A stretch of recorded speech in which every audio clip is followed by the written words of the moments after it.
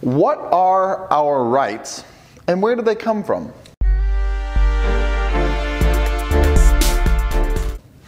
Hello everyone, Dylan Schumacher, Citadel Defense, and today we're going to talk about rights, specifically where they come from and what authorities government has over people with rights. Now, you have probably heard it said that rights come from God.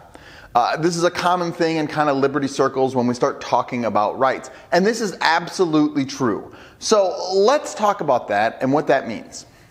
So at the top you have God. Here I am going to use Yahweh, who is the God of the Bible, of course, because that's the real God.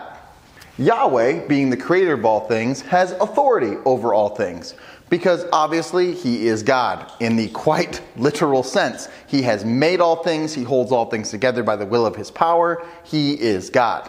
God, in his sovereign authority, created man in his own image. That is one of the founding principles of what we believe about man. And by here I mean mankind in general, right? God has created man in his image.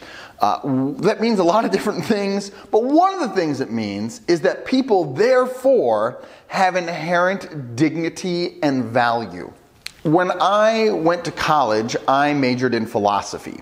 And one of the reasons I majored in philosophy, one of the things I was super interested in was ethics. You know, why is murder wrong? You know murder's wrong and I know murder's wrong, but really, why is murder wrong? Well, it turns out that the answer is because God made man in his image. Murder is ultimately wrong because you are disgracing God. That is why murder is wrong. You are defaming his image on the earth. That's ultimately why murder is wrong. Now, you might say, hey, listen, Dylan, you're devaluing people. You only care about God. You don't care about people. That is 100% false. In fact, I am imbuing human beings with more value, more dignity, and more purpose inherent in their nature than if they were not made in the image of God. So, because all men of all races across all history are made in God's image, because mankind is imbued with inherent dignity and value being created by God, therefore, man has rights. Now, let's talk about that. Rights only work on a man-to-man concept, okay? Meaning between one human being and between another human being, you have rights that flow both ways. I have inherent value and worth and dignity and rights because I am a human being created in God's image, and you have inherent value, rights, and dignity because you are a human being created in God's image. Now, what exactly these rights are, of course, we can debate some, right? And there's a difference between legal rights, like the right to a speedy trial, and inherent rights, like the right to self-protection, right? Some rights are universal across all time in human history, period, like the right to self-protection. Legal rights, like the right to a speedy trial, right? We've enshrined that as a legal right within the United States Constitution and within our culture. And that's, of course, different because while you have the inherent human value right to self-protection, you may or may not have the inherent human self-value right to a speedy trial. And we can debate about that and talk about that, but just understand that there is some difference. And again, there's lots of debate and discussion about it, but there is some kind of difference there.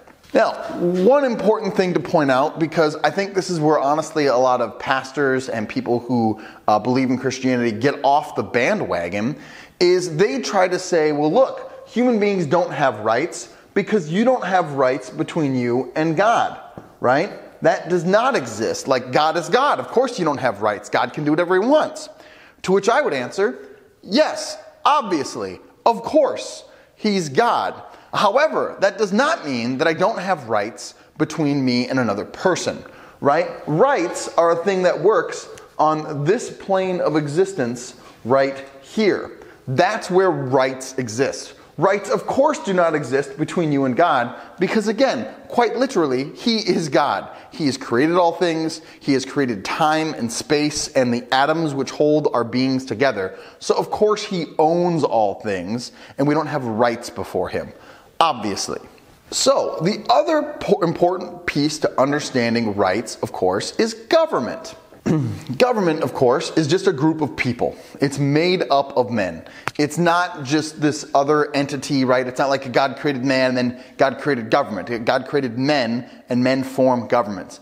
God has also established government by his sovereign will, right? If you want to go further into your Bible reading, you can look at Romans 13:4 and 1 Peter 2:13. However, God has established government with purpose, which is to punish evil and reward good. So, the question, of course, is, do those rights which exist between man, as established by God, still exist between man and government? And the answer, of course, is yes, because government is only made up of men. And therefore, we still have rights before government. This might seem fairly basic, however, some people don't seem to grasp this concept. One of the principles you need to understand is that all authority is derived authority, which means that no one inherently has authority in and of themselves. Because, as we, again, in our founding documents, all men are created equal, God has made all man. There is no man that was created greater than another man with more inherent authority. All authority, therefore, is derived authority from God. God establishes authority in certain institutions, like government and like parents. Those are positions of authority that are derived authority from God. And there are times when God shares some pieces of his authority with things like government. That does not mean, however, that any human institution of any kind has ultimate authority. For example, if you abuse your children, we will take your children away because you have abused your authority. If you're an abusive husband to your wife and kids, again, we are going to remove them from under your authority because you are abusive and you have betrayed that authority. And it's the same thing with governments. When governments have abused their ends, it is the right and duty of the people, as the Declaration of Independence says, to throw off those governments and establish new institutions which respect their rights. In case you haven't figured this out, the framers of the Declaration of Independence and the Constitution of the United States were steeped in a biblical worldview. I'm not saying they were all Christians, but what I'm saying is they assumed this about the world. And they had an understanding that, yes, there was God. They might not exactly know who he is or whatever, but they assumed all of this about the way the world inherently functions. Otherwise, they could have never landed at this idea of rights. If I haven't made a substantial amount of you mad yet, allow me to try again. This only works with a biblical worldview. The entire idea of rights only functions when you have a biblical worldview, when you assume all of these things about the world. Because if you don't, if God is out of the picture in this scenario, and you don't believe in God, or you don't want him in the picture, you want to have rights without him, or whatever, then something else has to fill the power vacuum. Something else has to fill the place of absolute authority. And there are two common answers to that. One is self. I'm the ultimate authority over my life, period. No one else has any kind of authority over me at all, period. And that's where we can kind of go down the anarchism train, which we're not going to get into, but it's garbage. The second one, and the one that I think is a much more common problem in the current culture we live in, is we take government and we put that in the ultimate place of authority. And once government gets put in that ultimate place of authority, like we talked about earlier, your rights no longer transfer between you and the government. And you can see this working out, right? You've seen this work out in the past couple years with COVID restrictions across various nations. You've seen it work out where rights no longer flow between you and the government because they're in a place of ultimate authority over you. Their authority is no longer derived, but rather it is ultimate and supreme, and you have whatever they choose to give you. The government has in effect become God. And so I think this is probably the great danger of our time when we talk about rights, is this is what's happening on a philosophical level. But people may not really understand that or get that or care. But this is what's happening. And we've removed God and we've replaced him with government. And we've said this is now our ultimate authority. And that's why you've seen the rise of things like censorship and misinformation and people saying, how dare you question the science, and things like this, because all of that has been a part of the government and the government's message, and it's become their doctrine. And how dare you question the ultimate authority, which is now government.